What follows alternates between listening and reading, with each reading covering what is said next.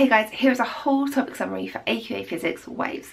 For this topic and all of the other topics for your exams, all the required practicals, your keywords, you can go over to my website, get my free revision guide, or you can get that over on Amazon. A transverse wave goes up and down from one point to another point, and this doesn't matter whether it's from the top to the bottom, from the middle to the middle. We have the wavelength. The amplitude is measured from the middle to the top or from the middle to the bottom.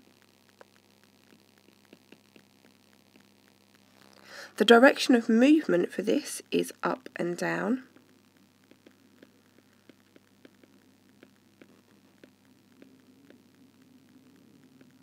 This could also be the direction of oscillation, and the direction of energy transfer is sideways.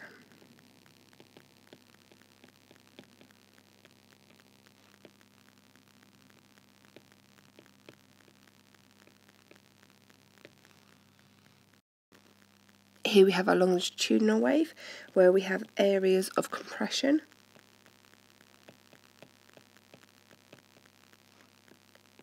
and areas of refraction.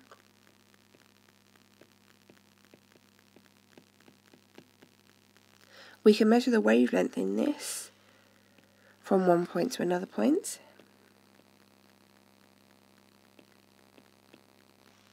The direction of movement is side to side.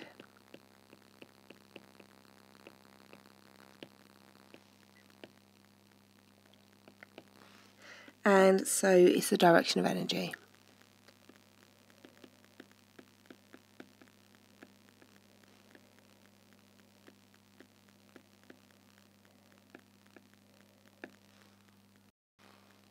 Frequency is the number of waves per second.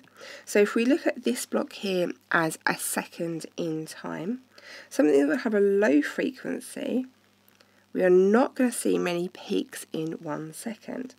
But something that had a high frequency, we would see lots of peaks or lots of waves within 1 second. You'll notice that for the high frequency one, it has a low wavelength, whereas for the low frequency one, it has a high or a long wavelength. If we want to measure the time period for something, that is 1 over the frequency. Time is measured in seconds and frequency is measured in hertz. There is a capital H and a lowercase z.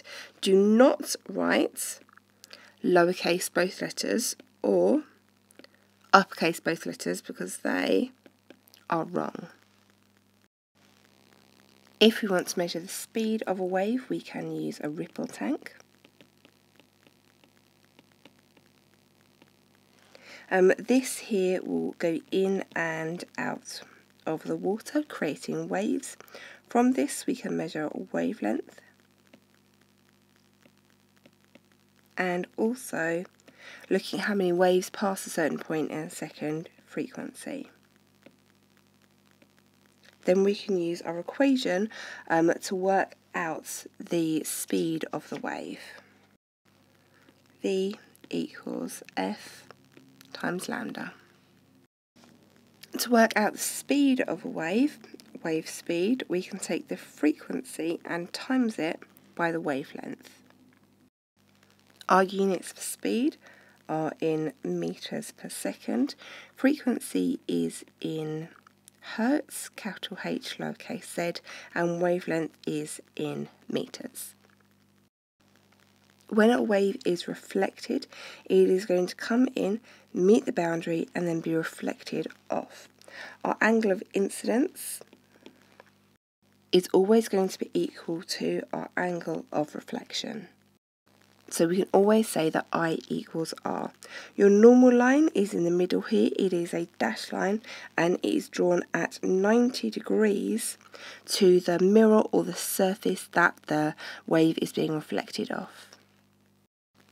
If we have a sound wave instead of a light wave that is being reflected, we are going to get an echo. A sound wave is a longitudinal wave.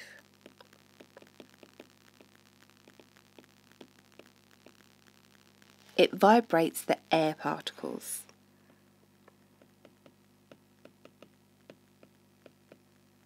And your eardrum in here will pick up the vibration of the air particles and turn it into sounds which your brain can interpret. The range of human hearing is 20 Hertz to 20 kilohertz. We can use echo or ultrasound to determine distance, and we can do that because speed equals distance over time. So if we know the speed of the wave, we can measure the time taken and we can calculate the distance. So a vessel exploring the sea can send down an ultrasound and measure the time it takes to come back. And the time it takes to come back will be shorter or longer depending on the distance. Now the really important thing to note here is that it is there and back again. So the time is double what it would be, because the time it takes to get there and back is twice just the time it takes to get there. So if you have an echo or an ultrasound calculation, you need to find distance, you need to think logically about the time calculation that you're using. Ultrasounds can also be used for medical imaging. Here is my massive bump, here was my massive baby, and you can see the hard parts, the jaw, the skull, the legs, they are going to reflect the ultrasound much more than the liquid or the soft tissue parts. When an earthquake occurs, we can use the resulting waves to give us information about the structure of the Earth. P waves are primary waves. They are longitudinal. They can travel through solids and liquids, which means they can travel all the way through the Earth. So if an earthquake happens over here, the P waves are going to go all the way through, including through the solid core. S waves are secondary waves. They are transverse waves.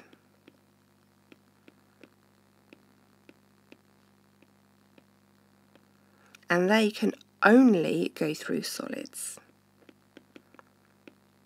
So they can't go through liquids. And because of these two different types of waves and how they're detected on the opposite side of the Earth, this tells us information about the structure of the Earth. Here we have the electromagnetic spectrum from radio waves, microwaves, infrared, visible light, ultraviolet, X-ray and gamma rays. Over here these ones are high energy and these are low energy. These are going to have a high frequency and these ones a low frequency.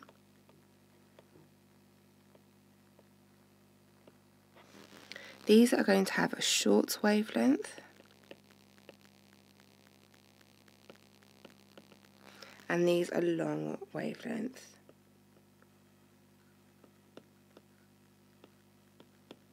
Wavelength for radio waves can stretch into the meters, the kilometers, very long wavelengths. Our radio waves can be used for radio communications. Microwaves can be used for mobile phones and for heating food. Infrared are used for things like the button, the light on your remote control. You can also use it for heat sensing. Visible light is used for cameras in your eye. Ultraviolet can be used for detecting things like fake money. X-rays are used for broken bones, and gamma rays can be used for treating cancers or sterilising things like killing bacteria. Diffraction happens when a wave passes through a gap. Here we have a small gap and here we have a large gap. And the wave will curve around as it comes out of that gap. The amount of curvature, the amount of diffraction will depend on the size of the gap. Refraction happens when a wave passes from one medium into another medium, say from air into glass or air into water, and it will change direction. So here is our normal, here, move it down to here. It will change direction as it goes through there. And the reason it changes direction is because the wave changes speed, but different parts of the wave change speed at different points. So this part down here that hits first is going to change speed, either getting faster or slower before this part of the wave up here, which hasn't changed medium or speed yet. Lots of different surfaces will emit and absorb radiation. Some will do it better than others. Over on the right hand side you can see the practical, one of the required practicals that I've done for you. Good absorbers are going to be dark surfaces and matte surfaces. Good emitters are going to be dark matte surfaces. Good reflectors are going to be shiny surfaces. A converging lens is shaped like this, and this is the shorthand for it. It is used to correct long-sightedness. It's going to produce a real image, and it's a type of lens used in magnifying glasses. I have made many videos showing you how to do ray diagrams, but just as a quick recap, for a converging lens, your first line needs to go from the top to the lens, and then on the other side through the primary focus. Your second line needs to go from the top through the middle. I should extend that line a touch. Your third line goes from the top through the focus until it gets to the axis, then it runs parallel with the axis and is going to be there. Then over here we are going to get our image formed, and that image is going to be upside down. So the top is there and the top is there. Your diverging lens is going to be curved in like this, and this is the shorthand. It's going to correct short-sightedness. It's going to give us a virtual image which is upright but smaller. Drawing a diverging lens, our first line goes from the top of the object to the axis, and then we need to backtrack through the focus on the same side. So I'm just going to draw a dashed line here, and then the line will actually go like that. And our second line needs to go from the top of the object through the middle, and where those 2 points cross, there is going to be our virtual image. Magnification is worked out by taking our image height